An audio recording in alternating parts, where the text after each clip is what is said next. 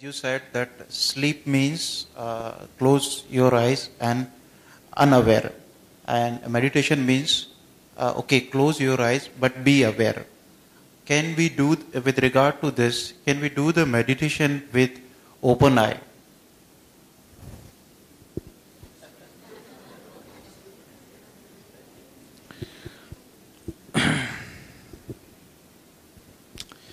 Once there was a Sufi master. His name was Ibrahim. In Ibrahim's ashram there were many people. One day two disciples met in the garden, the ashram. Both were little frustrated. And both of them said, "I wish we could smoke." They want to smoke, but they're in an ashram. So then they talked about it for some time and said, "Why don't we go and ask the master, can we smoke?" They decided to go and ask him separately. Then next evening, one man was again sitting in the same spot, frustrated. Another man came smoking. "Hey, you're smoking.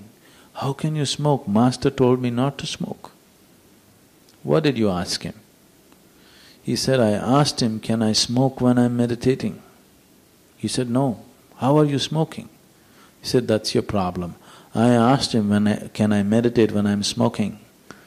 He said, "Okay." So, right now, can I meditate with my eyes open? No. With eyes open, can I be meditative? Yes. But in my meditation, can I open my eyes? No. Okay? In fact, the samyama we are talking about, did we mention something about samyama? Yeah.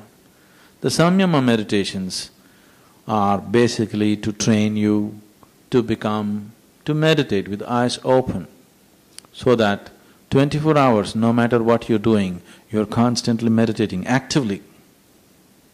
With eyes open, in all the activity that you perform, you can become active meditation. Then it's a different world by itself. So samyama meditations are for that purpose, to train you to open eyes and meditate. But don't attempt shunya with eyes open. With eyes closed, staying aware, you know how many problems you have. You open your eyes, where all you will go